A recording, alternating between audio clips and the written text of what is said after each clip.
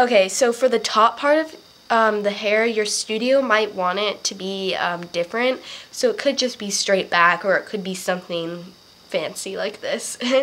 But once you get it back and tied like this together, it's going to typically be a thick piece of hair. So then you're going to section it into the 3 probably, and then curl it.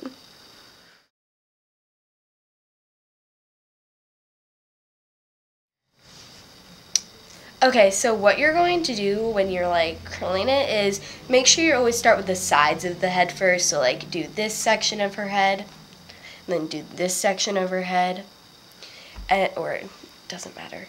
And then when you get like to the back kind of middle section, what you're gonna have to do is curl it from like top to bottom. Like you'll start with the top pieces of hair first, curl those, and then work to the bottom pieces. So what you'll need is, we use these thick sponge foam rollers that you can get at like Target or the drug or beauty supply store. And they're the thicker ones, but they also come in this smaller size. So then you're also going to need spray gel. And, okay, yeah, that's what you'll need. So what you're going to do is you're going to take a section of hair. Make sure it is not a section that's long like this.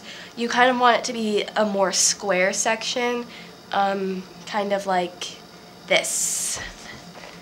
Okay? And you don't want it to be too thick because then it won't dry and it just doesn't work. Is that good? So then you're going to take the spray gel. Now don't like put too much of this on because then it won't work. So I just go like this. And then I just use my fingers and get it all through. And it's okay if it's not on every single piece of hair. Still hairspray it.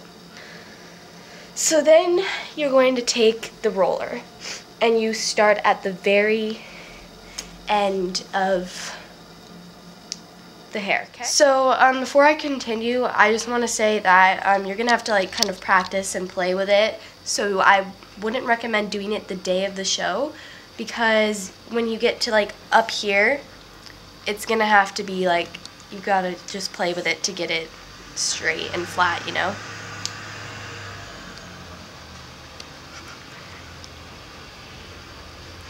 Okay, so make sure this piece down here gets rolled under so it's not crazy and sticking out. And then don't put it at the very end, keep it in a little farther. And then I'm gonna be pulling away and then the person will be pulling away too. So also you kind of have to figure out which way you need to roll it. So with this, it needs to be rolled at a diagonal like this. And make sure you're rolling away from the person's face. Probably already said that.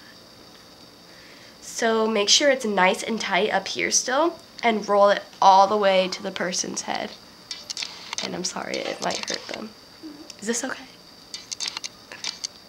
So then what you're going to do when it's completely up to their head, you're going to fold this top part.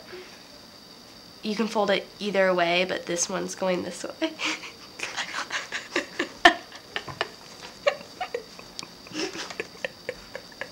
She's like crying. I can't help it. Okay. So then that should be staying. Okay, that looks kind of bad, but that's the idea of how to get it. So just make sure it's really flat and tight up against their head, and then bend this either way. Kind of looks like a candy cane.